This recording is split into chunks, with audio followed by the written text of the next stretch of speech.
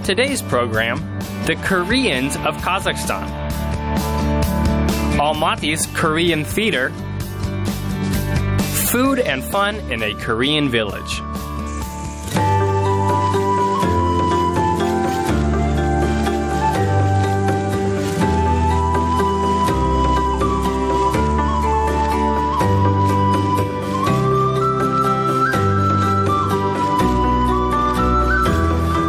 Salam, Privyet, and hello. I'm Dennis Keene, and today on Discovering Kazakhstan, we will be discovering the world of Kazakhstan's Koreans. Kazakhstan is one of the most diverse countries in the world with more than 100 ethnic groups, and some of them are quite unexpected. After all, we are quite far from the Koreans' ancestral motherland, but over generations, the Koreans have made Kazakhstan home while maintaining their unique traditions. Come along as we explore this fascinating community of Koreans in Kazakhstan.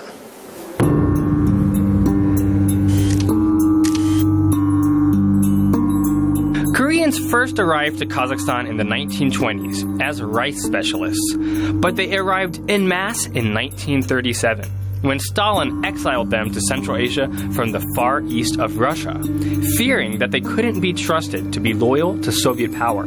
Despite their tragic history of displacement, the Koryo Saram, as Kazakhstan's Koreans call themselves, have been remarkably resilient, preserving their culture, food, and language through the decades. We first met up with the local Koryo Saram in the city of Almaty, where more Koreans can be found than anywhere else in Kazakhstan.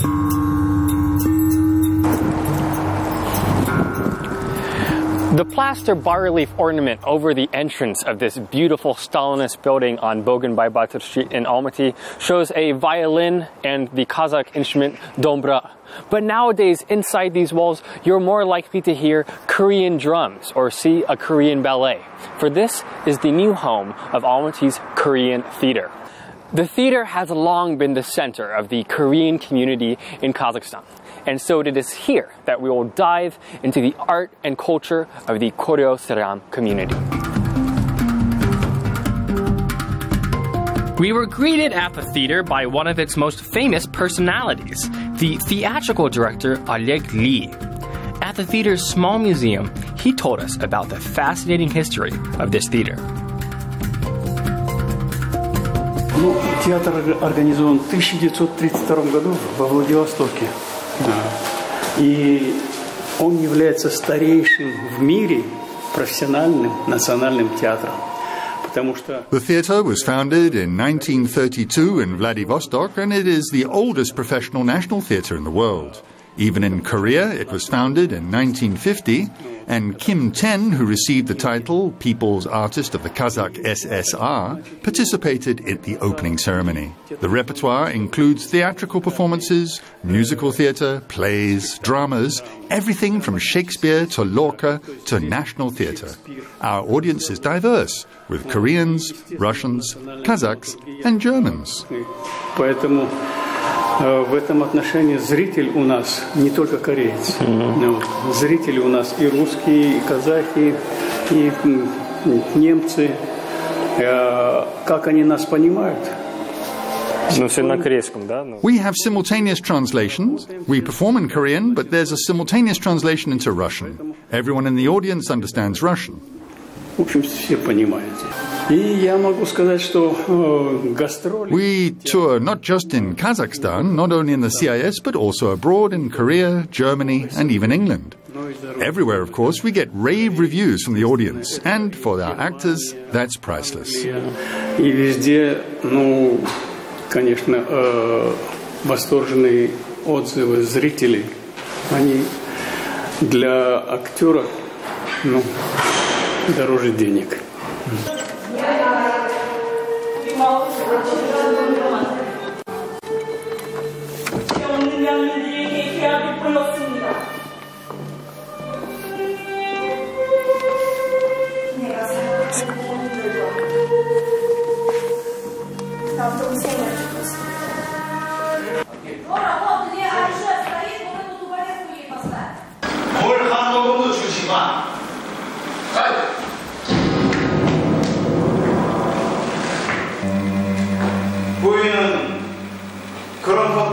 볼 필요가 있겠어. Oleg took me to the main stage to sit in on some rehearsals for a play he's working on about Hon Bom-do, a general who launched the Korean liberation movement against Japanese invaders before being deported in 1937 to Kazakhstan. This national hero ended up in Kizilorda, where the Korean theater was at that time, working there as a humble watchman. The playwrights and actors who worked with him dedicated a play in his honor way back in 1942.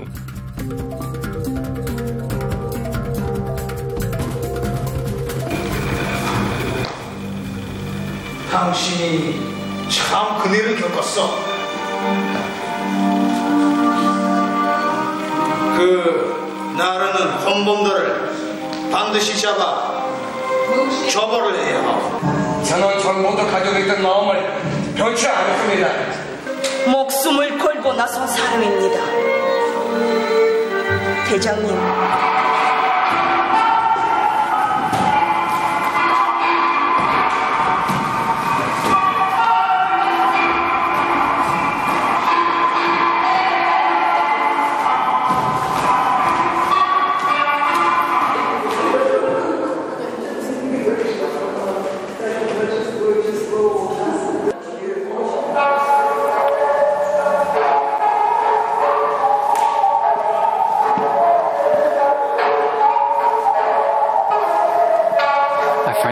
Absolutely entrancing. They call this Korean ballet, and I can see why, because it combines that sensuality of classic ballet with that gentle movements of Asian dance. And there's this calm energy in the air in this room as they're doing these practice movements. They're saying that actually this is not the ballet itself, but this is kind of a warm-up for them to get used to moving their bodies in a certain way. And it's absolutely fascinating to watch how they carry themselves with such gentle grace.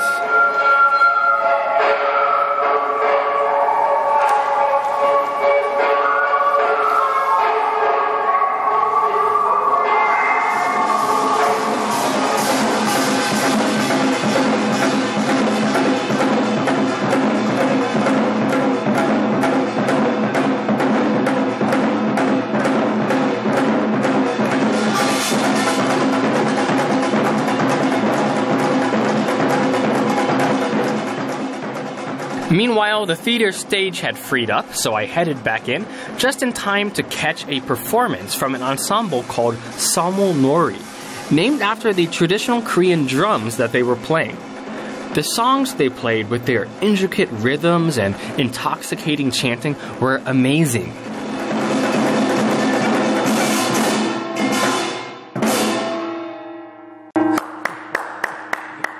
Wow, a big bravo to the Samulnori ensemble here. Did that get your heart beating fast or what? I mean, such speed, such precision, such coordination, especially watching these two drummers here in the middle play in total synchrony, as if they're puppets being pulled by the same strings. Then over here, you guys have playing the cymbals in counterpoint. It's a thrilling musical act to watch. I've never seen anything like it. More shocking is that there is a village a few hours away called Ushtobe with just around 25,000 souls, and it's a major center of Korean culture. For this is where an especially large amount of Koreans were sent during the 1937 deportation. Generations later, they are still proudly showing off their traditions, and we drove up from Almaty to get a taste.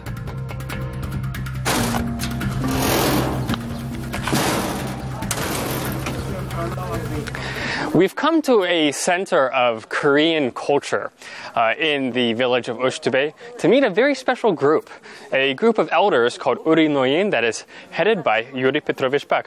Hello. Здравствуйте. This is our community group. Women from our group have prepared some dances and songs for you. This group is already 18 years old. Not very old and not very young, but our future is promising. Please enjoy our songs and dances. Просим вас послушать нашу песню и увидеть наши танцы, которые женщины наши приготовили. Wearing brightly colored hanboks, the Korean traditional dress, our dazzling dancers performed buchechum, a form of Korean dance incorporating beautiful colored fans. We were invited to Ushtube and treated to these beautiful songs and dances by a United Methodist Church here that is actually the center of the Korean community. And you can imagine how surprised I was when we arrived at the Methodist Church and I met Pastor Howard, who is actually from Los Angeles, just like me, not too far away from where I grew up. But Howard has been coming here for several years now to help build this church here. And Howard, I have to imagine how strange it was the first time you came to Kazakhstan. How did you feel? When I was first time that I looked for the almost the same face. Yeah. But we don't have any communication because we using different language. And a couple days I learned a little bit, and we hug each other. You know, right. Understand? So that's why I like these people and my own brother and sister. I was surprised when I had Korean food for the first time because we have a dish like this, which is actually a kind of seaweed, which obviously very popular in Korea, right? But you don't have seaweed growing in Kazakhstan. We're in a landlocked country. There aren't any seas. So as far as I know, they bring this from Korea or from China. But then there's also some food, like, do you have this kind of dish in Korea? No. Or in California? Yeah. No, nothing. No. So how did you feel the first time they gave this to you and they said, this is our Korean salad? Yeah, but this one, I'm first time here, they have potato. Yeah. Another one is carrot. Yeah. Right, the classic Korean carrot salad.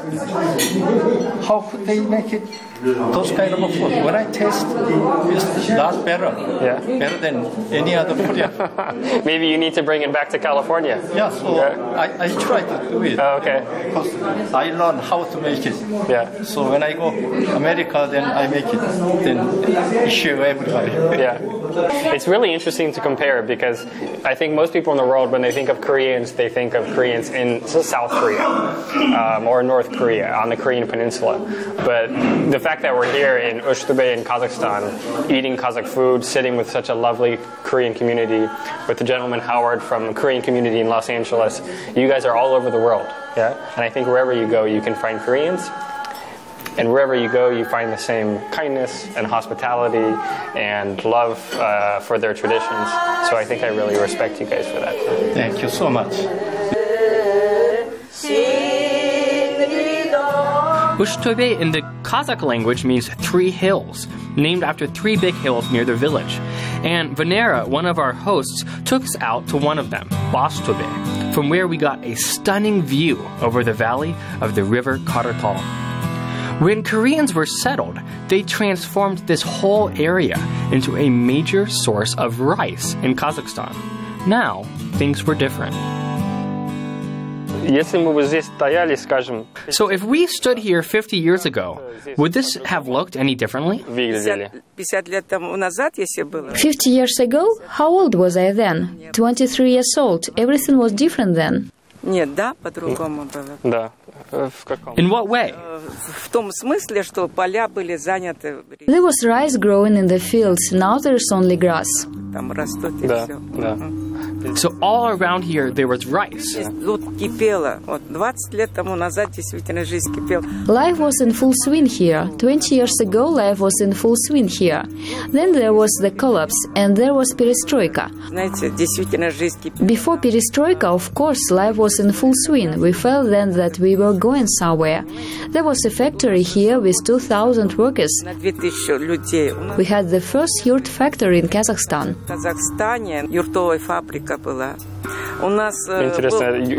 That's interesting that there was a yurt factory. Did Koreans work there? It was mostly Russian specialists that worked there. Okay. What I like about this place is that all different kinds of people lived here, from Kazakhs to Russians and Koreans, and everybody lived peacefully.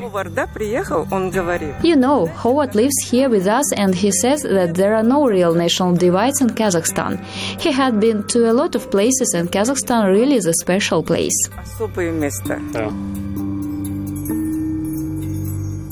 At the base of Bostobe is a special monument known to all Ushtobe Koreans, and Venera took me there to have a look.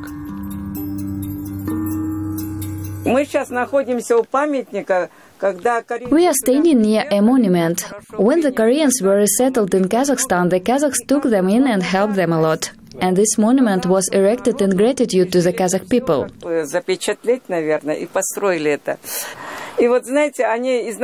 You know, at the beginning they wanted to put a monument at the train station or in the square. Then they decided to put it here, because from this mountain you can see our entire region.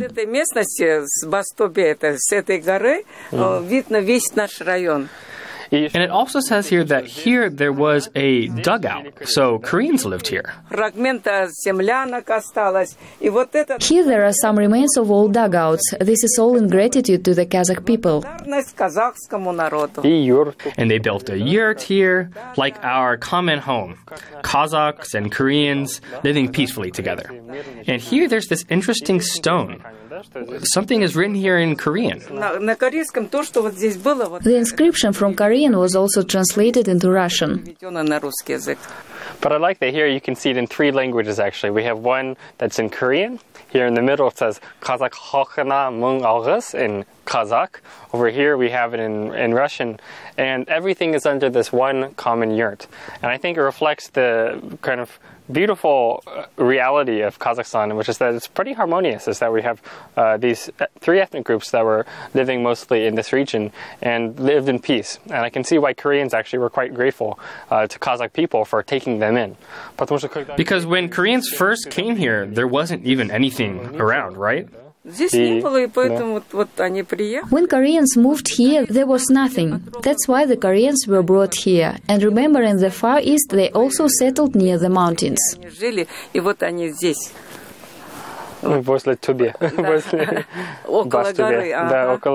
And you said that here you can actually find some remainders of those dugouts. These are some remains of the dugout in which the Koreans spent the winter, because they arrived in 1937 here in the late autumn. They wintered here and then it went further.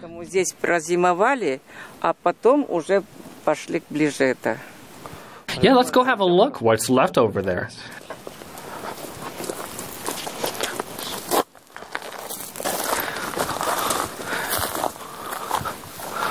It's hard for me to imagine how people lived under the ground.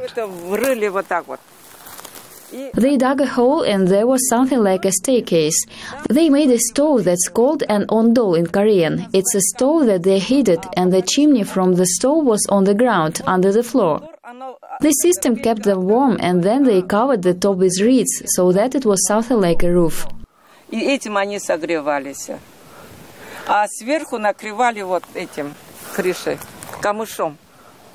Just with reeds.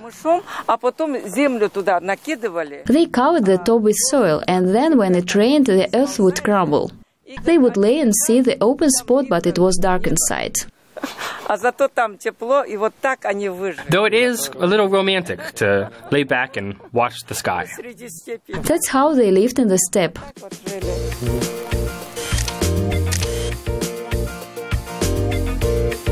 As Venera mentioned, there was a village nearby, Yeskelde, that old-timers still call Dalny Vostok, or the Far East, in nostalgic memory of their long-ago home.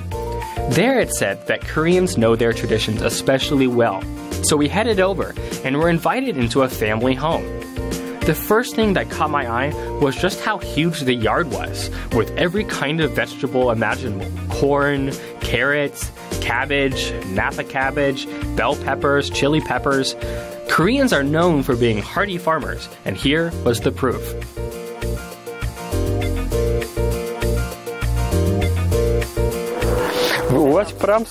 You have everything here you could ever need for the kitchen. I bet you guys don't even go to the supermarket. In the summer, you don't have to go anywhere and you can save your money. I have to say that's something that we could probably learn from the Koreans, is that, living in this kind of consumerist society in California, we go to the supermarket for everything. I've never even had my own garden. But the fact that they have here, they have every kind of food they could ever want. I mean, that is really a mark of sustainability, of, I think, eco-friendliness. So big thumbs up to the Korean people for having these kind of beautiful gardens here.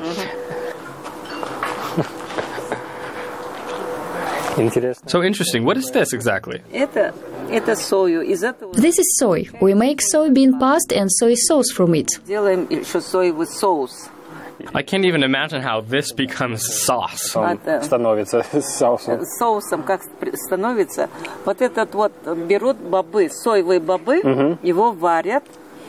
They take soybeans, then boil them, pass them through a meat grinder. It turns out like clay, such a homogeneous mass, and they make patties out of it. Однородное. Его из этого лепят вот эти вот колобки. Да. Then it dries, but inside it stays a little damp.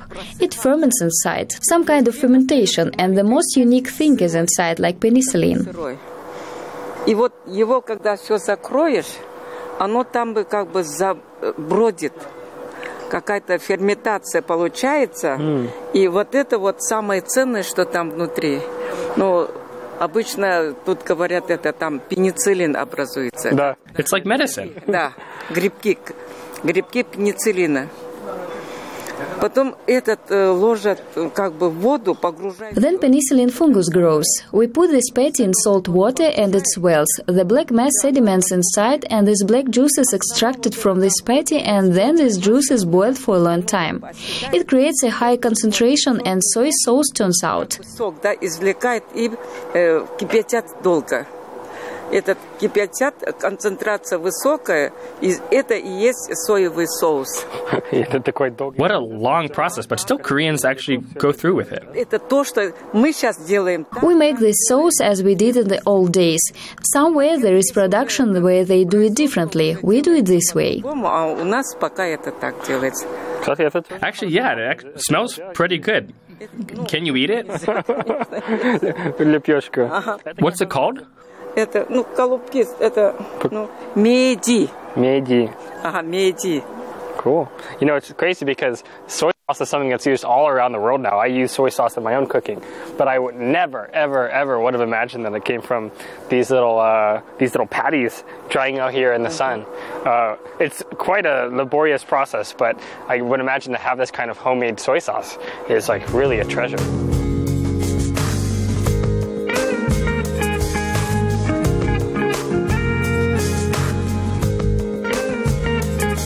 Growing up in the United States, I got very used to always trying different kinds of food. One day you can have Mexican food, the other day you can have Chinese food. And I think that's one of the reasons why I really like living in Kazakhstan, is that there are so many cultures here, so many cuisines. And so you can very easily actually find where I live in Almaty, Korean restaurants. And I often go out and I try Korean food, but there are some dishes that we've seen here in Ustobe that actually I've never seen in a Korean restaurant even. So I'm curious about this. Now this dish, this soup, this is the first time I've ever seen this. In Korean we call this soup tadakugi. We knead the dough and we take little pieces. That's why we also call it javatike. Tear small pieces of dough. We cook it very often. Рванки. Рванки. Вот это деревья часто мы кушаем. And then what kind of meat do they use? Это мясо I think it's pork, and then we put everything that we have on the table. Everything is from our garden. And what do we have here? Вот это вот. It's a lecho. Inside we have pepper, carrot, and tomato juice. Болгарский перец, морковь. И на томатном соку. It's like the Russian dish, golubtsi. Голубцы, ага. Golubtsi with vegetables. Голубцы. Is it spicy? Нет. We only eat spicy food. Well, I love spicy food. I would try it. But this is very good, actually. To me, it's very much this kind of comfort food. It's almost like a kind of noodle soup that we have back in America whenever we're sick. Very kind of soft noodles that go down easy with some tasty pork. and a nice kind of meaty broth there. I can imagine when it gets really cold out here in Ushtobe, in the middle of the Kazakh steppe, to have a bowl of this is heaven.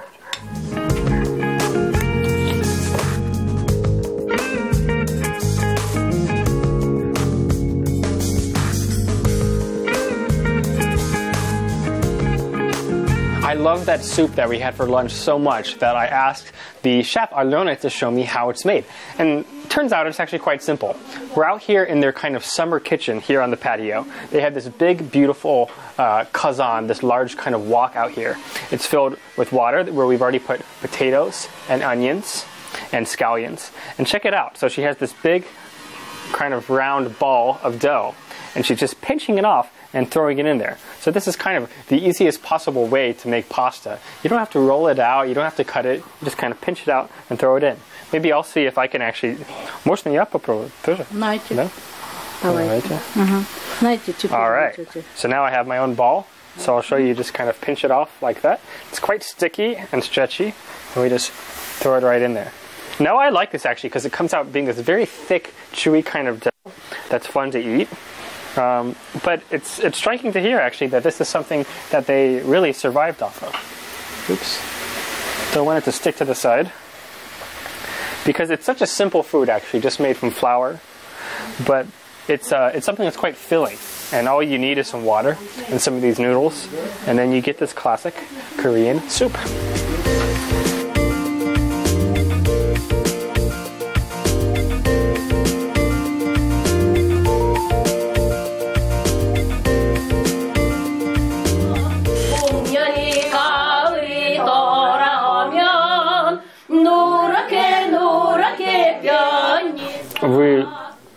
Do Koreans here ever dream about returning back to their ancestral homeland, or is Kazakhstan already your motherland? Kazakhstan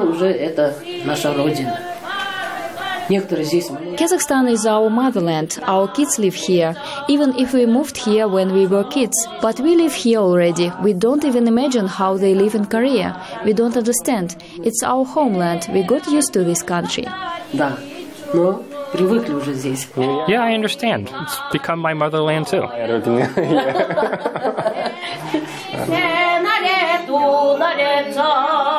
행복이 고개를 넘어간다. 보려라 씨를 활활 보려라 땅에 젖은 자하고 와싹와싹 자라나게. 이거 두 절밖에 모르고 있다. Wow. She's got some lungs on her head. Красивый голос у вас. Сильный, крепкий. So they were saying that actually this is a song that's specifically for harvesting rice. So imagine they're out in the fields, they're planting the rice. They need something to kind of distract themselves with. So they sing these songs. And you can feel, right, this kind of... Yeah. So but before they used a tractor, and now they do it, they used to all do it by hands. And you can feel that kind of solidarity as they're singing this together. What a beautiful song. Спасибо.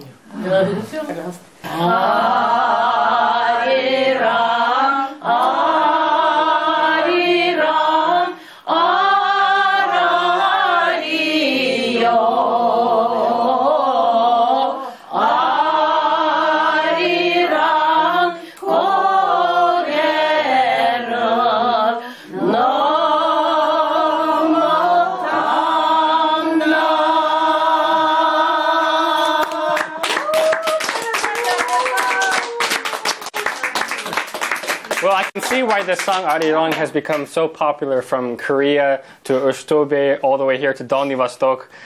Everywhere you hear it, it has this powerful passion. It's something that I think brings the Korean people together. And it's brought all of us here together today, and we're glad that you've joined us too on this Korean adventure of ours. Thank you for joining us on Discovering Kazakhstan. Until next time, Sobol, Baka, and goodbye.